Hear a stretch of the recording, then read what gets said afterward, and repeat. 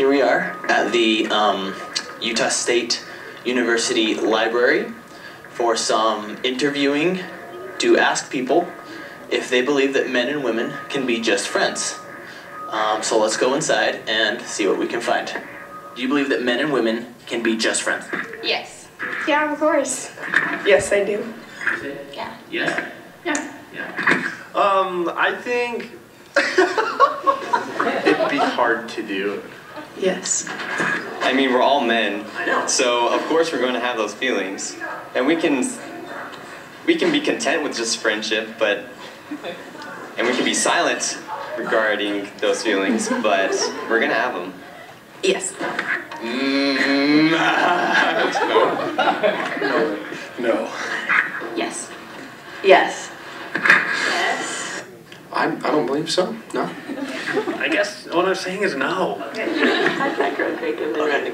we'll walk with you. Do you believe men and women can be just friends? Yeah. Yes. Yes. Okay, do you have any guy friends right now who you're just friends with? Yeah. Oh yeah. All of my best friends are guys. Dave. Trevor. Taylor Mulford. Bobby. Yeah. How long have you known Trevor? 2 years. Of those guy friends, do you think any of them secretly like you? And be honest, Probably. Yeah. do you think that guy is interested in you? Yes.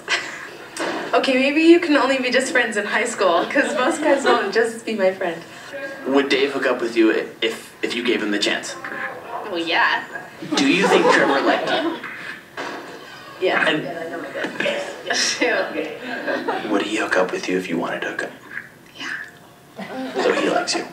So what you're saying is men and women can't be friends. No, we can be friends. But you're just friends, but he likes you. Yes. It's a one-sided friendship.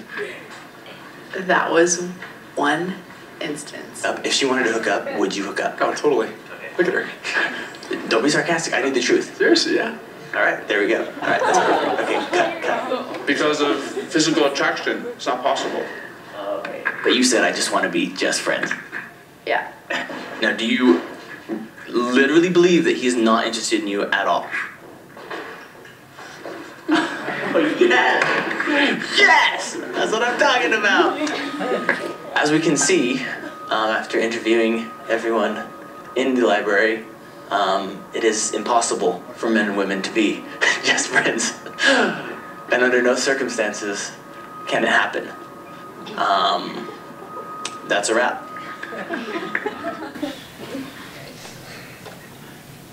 I think he deserves a round of applause. Yes, I think I'm going to try to argue that he's right. Basically, I think that the talk is not so much about the 3 movies by John Carney, but rather this final thesis there, and whether there might be some exceptions to his thesis. You know, I mean, his thesis is no. Then we'll explore whether there might be some exceptions. But let me first thank Sophie and Crystal. Sophie, the person who gave the title to this talk, What You Mean to Me, etc. Crystal, the recent winner of the Notre Dame Film Festival, as you might know. And thank you too to the Irish Rover for making this opportunity possible, and to all of you for being here, especially to the 2 babies that are here, probably preparing themselves, these 2 small girls, for all these future interactions, the ones we've seen. Let me start by saying that whatever there is of truth in what I'm going to say is surely either the result of chance or age and experience and the grace of God. And whatever is wrong is because I am a law professor. So if you saw the posters, probably struck you as a bit absurd that a law professor would be talking about such important things. One would think that the law is for banality and technical stuff. Let me also clarify that I will speak here as if there was any need to clarify, as a man, not as a woman. But many of the things I will say whenever I refer to a woman, if you are a woman, you can think of a man. But to avoid clarifying that each time, you know. Right.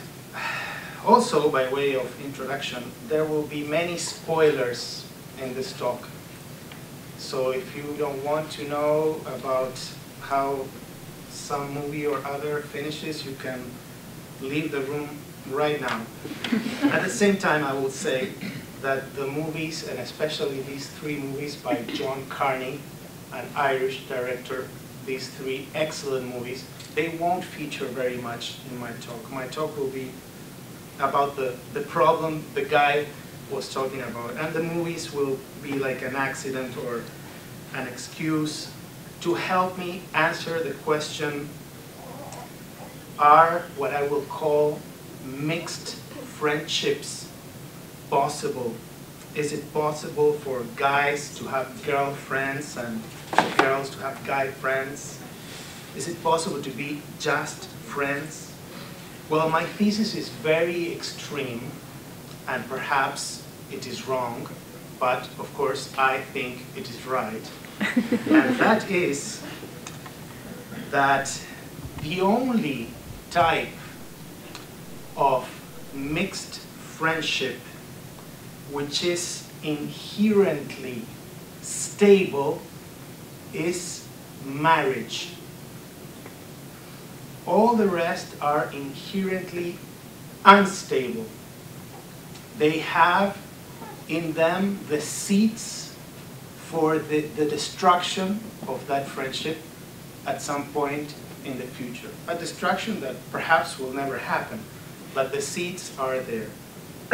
Of course, this is not to say that marriage is otherwise necessarily stable. It can be unstable as a result of other reasons and problems. What I'm saying is that the circumstance of the two parties being of different sexes does not provide the lack of stability that it does provide to other mixed friendships. I also must clarify that although marriage, as I think, is the only stable kind of mixed friendship, it is still different to friendships between two persons of the same sex. And it has complications that are absent in the friendship between two guys or two girls. And these complications have to do precisely with the, let's call it the sharing of a bed, which doesn't happen normally in the others I refer to. But it is true that marriage, friendship, and let's call them regular friendships between guys and guys, women and women, have something in common that is of the essence of friendship. And that is that they allow the unleashed sharing of everything, which is exactly what cannot happen, in my view, in a mixed friendship. So insofar as someone has a mixed friendship, if that friendship will endure, it will be because there is a permanent exercise of checking and control that doesn't need to feature in the same way when we're talking about a married couple or when we're talking about two guys or two girls. That will be my theory. The sharing, when it comes to marriage or to a friendship between people of the same sex, is only limited by circumstances, by contingent circumstances.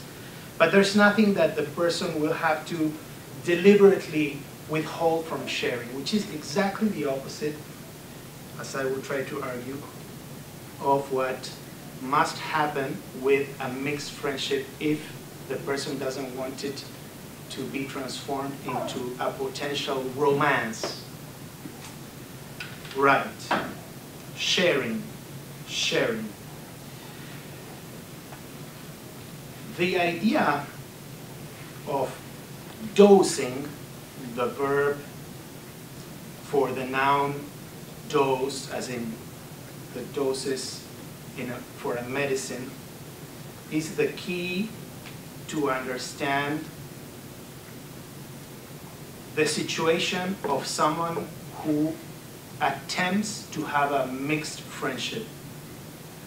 The presence of a woman for a man, and vice versa, as I said earlier, is something very enriching, very important for everyone, and therefore it is natural that a man will like to have mixed friendships, will like to have women in his life that he can consider friends.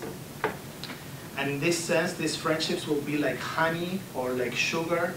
These are good things, but if you take a lot of those good things, this is bad. And here comes the idea of dosing. You see, it's not unleashed. It's not like with true friendship. It's always, okay, I will share with you the books I like up to a point. So, for example, The Splitter in Begin Again, one of our 3 movies today, is very useful to understand this. As Mark